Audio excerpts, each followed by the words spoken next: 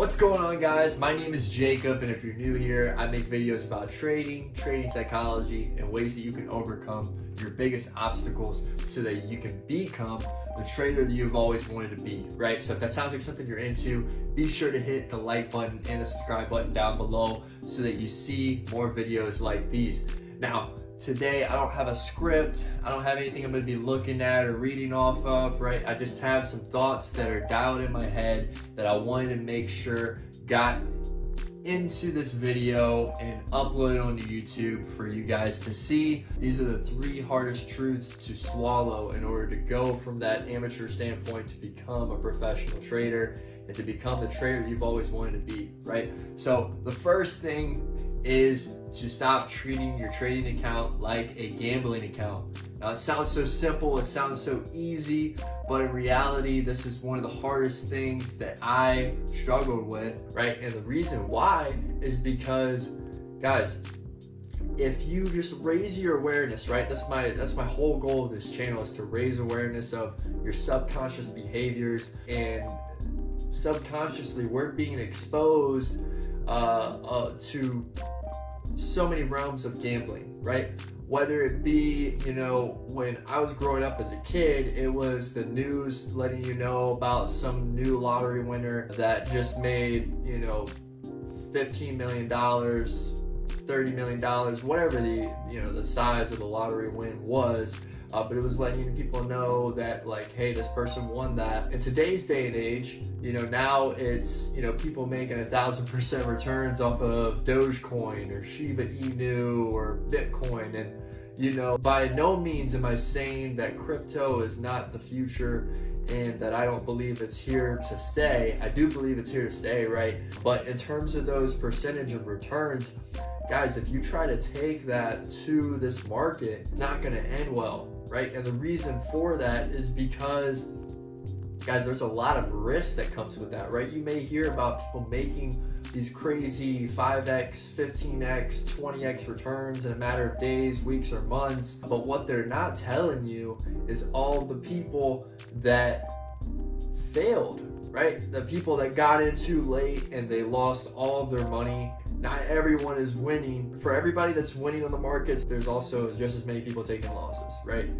So be aware of that, be mindful of that. Don't treat your trading account like a gambling account, because you're gonna have the same profitability return percentage as someone that's gambling in any of the markets. You know, in my opinion, the market that I trade, the Dow Jones, right?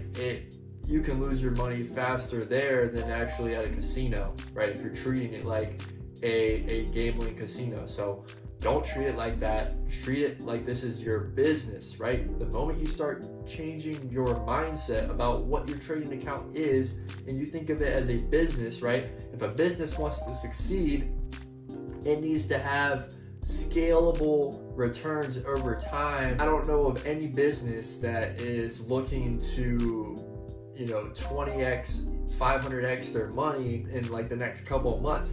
Guys, anyone that's built any business or knows anything about entrepreneurship knows that is not how businesses are run. That's not how businesses are built. That's not how you build something that's long lasting, right? So guys, I really wanted to hammer that in. So be aware of that. Do not treat your trading account like a gambling account.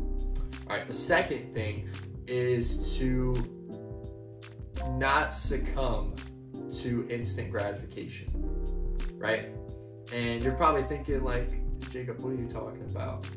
Instant gratification is all over the place, right? This is another one of these subconscious things that is just in our lives, whether it be through the media or social media or whatever it is. Guys, we went from, you know, when I was a kid, we went to Blockbuster and drove down the road in order to get a movie, right? You had to go into the store, look around, pick out a good movie in order to watch a movie. And now, you know, with Netflix and Hulu and all these other streaming services, guys, all you have to do is turn on your TV, turn on your laptop or computer, and you log on Netflix.com, Hulu, whatever you have, and you can start watching a movie in a matter of minutes, right? That's the definition of instant gratification. Same thing as, you know, Instagram, right? Those likes that come in, that's instant gratification. And it's so easy to have the same mindset when it comes to trading, that you may not be aware of the fact that you're bringing that mindset into trading. And here's how I can tell you if you're doing that, right? Ask yourself if you've ever got up on the markets and said, I'm not leaving until I make $200 today, right? Or I'm not leaving until I make $300. I'm not leaving until I make $1,000. I'm not even leaving until I make $2,000, right? I'm sure all of us have gotten on the markets and felt that way, right? And there's nothing wrong with having goals, but at the end of the day, guys, if you're demanding something from the markets, it's not guaranteed the market's going to give it to you. I don't care what strategy you have. If the market conditions aren't fit for your strategy, or the market, is just operating in a way that is only going to guarantee you with your strategy a certain amount compared to other days where you may get more, guys, if you're not accepting of that, you're going to end up losing, right? You're going to end up staying to a trade too long. You're going to end up being like, yeah, there's no way this is going backwards on me. Like, this is definitely going back up or going back down, whether I'm shorting it or buying the dip, whatever it may be. You're going to have those thoughts if you're thinking of instant gratification. You're not going to be willing to take a loss. You're not going to be willing to manage your risk.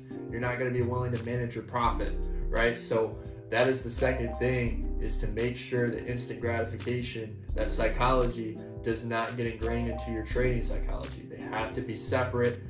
You have to leave that out of your trading account or it will not fare well for you. The last thing, and this is probably the most important one, right, is to understand the law of energy conservation.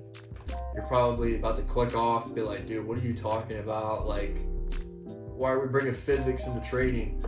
Guys, the law of energy conservation states that energy cannot be created or destroyed, and it is only transferred back and forth, right? Any energy that is currently here is what stays here, and the only reason that things change is because energy is transferred from one thing to another, right? So nothing can be just created out of nothing. Now you may be able to argue and say like, well, I can create a business idea straight from my head and have a business idea created from nothing, right?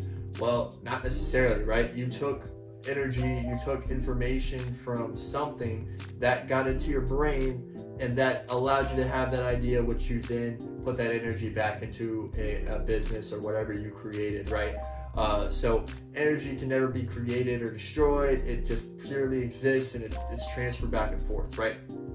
It's no difference with the markets, right? If you take this to the markets, you understand that, you have to operate at a certain energy, operate at a certain frequency to be able to match the market's frequency, right? And this all comes back down to gratitude, right? If you're not thankful for what the market's going to give you, then the market is not going to give you anything, right? It's actually going to take things from you. So you have to raise up your energy. You have to give a certain amount of energy in order to get the output that you want, right? And basically what I'm boiling down to is you can't just hop on the markets without testing your strategy, without working on yourself, whether it be your trading psychology, whether it just be your overall personal development. You can't hop onto the markets and expect 5x returns or 10x returns if you're not putting that same level of energy and work into yourself to be able to have that from the markets, right?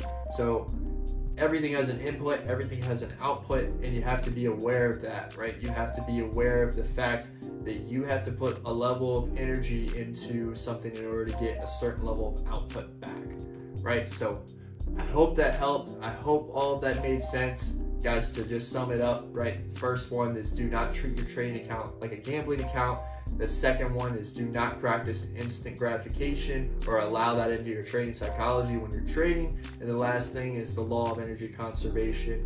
Make sure you're putting a certain level of input in order to get a certain level of output back from the markets and back from the work that you're putting in. So appreciate you guys. Drop some comments down below if you have any other tips or questions. I'd be happy to help. Peace, guys.